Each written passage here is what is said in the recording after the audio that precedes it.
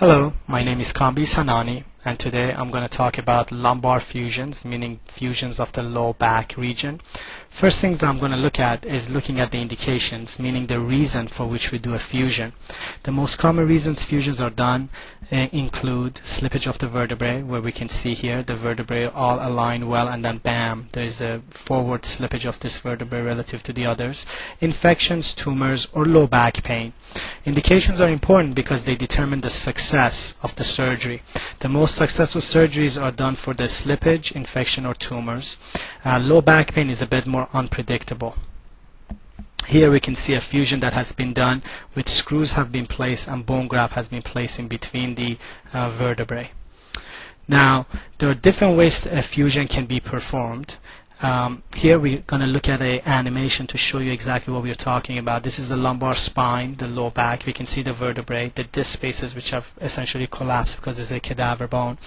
And one way to do a fusion, meaning to join these bones together so the bones would not have as much motion, or any motion for that matter, is to go from the front, where we can go in, take a piece of disc out, put a piece of bone in here, and that will allow this bone to fuse between the two bones above and below and prevent this segment from moving. Another way to do it is to go from the back, where we make an incision in the back and we can put some bone on the sides, the same idea being the bone can fuse to the two vertebrae and prevent motion at that vertebrae. Like anything else, spinal surgery has risks.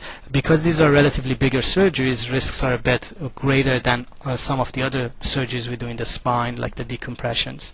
The risks include infection, bleeding, nerve damage, including paralysis, bowel bladder, sexual dysfunction, medical complications such as heart attacks, pneumonia, blood clots, or even death, although that's not very common. There is a chance that a complication may occur, symptoms may worsen, including back pain or leg pain, and there may be a need for additional surgeries. Nobody can really guarantee the results, but the success really depends on the indication or the reason for which the surgery is being done. Here's an example of degenerative disc disease, one of the reasons that spinal fusions are performed. We can see that these are normal discs, and here are the holes through which the nerves come out, or the foramen. Sometimes the disc degenerates, as we can see here. The disc has degenerated, now there's bone-on-bone arthritis, and the foramen, where the nerve comes through, has collapsed. What we do for that, or any other type of degeneration for which we do a surgery, one way is to go from the front, as we had discussed. We go from the belly through the stomach, go down, take some of that disc out.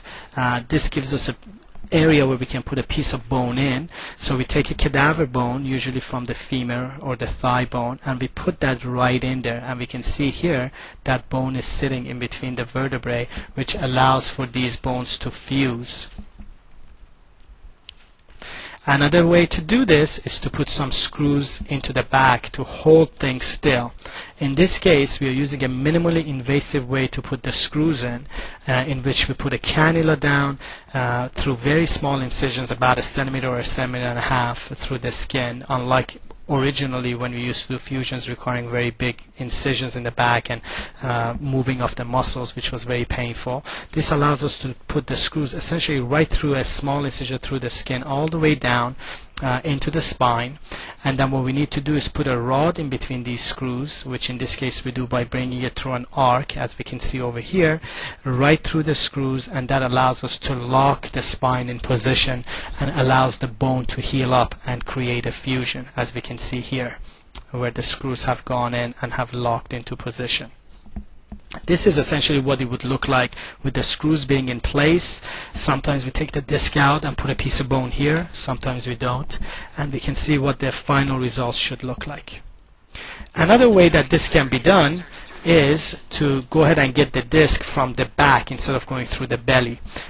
Here, again, we are doing it minimally invasively, meaning a small incision is placed. We can go ahead and put a light source in. We can see the bone, take off some of the bone from the back. This gives us direct access to the disc space, which is right here. Then we can go in, take some of the disc out from the back, and then the idea is we like to get in there and expand that disc like we do here, where the disc had collapsed down. By expanding this disc, we open the foramen and also bring the disc level back to the way it was before it collapsed down. This also allows us to put some bone in, and after we put the bone into this space, we can see the piece of bone, we can put some screws and lock it in. So this also is another way of doing it, doing this fusion instead of doing a front and back fusion. So in summary, the most important thing we look at is the indications, meaning the reasons for which we are doing a fusion, which determines the success rate. We really need to be aware of the risks and the benefits involved. The risks are clearly present and need to be balanced versus how much improvement you're probably going to be getting. And there are different ways of doing this fusion, either from the front, the back, or a combination.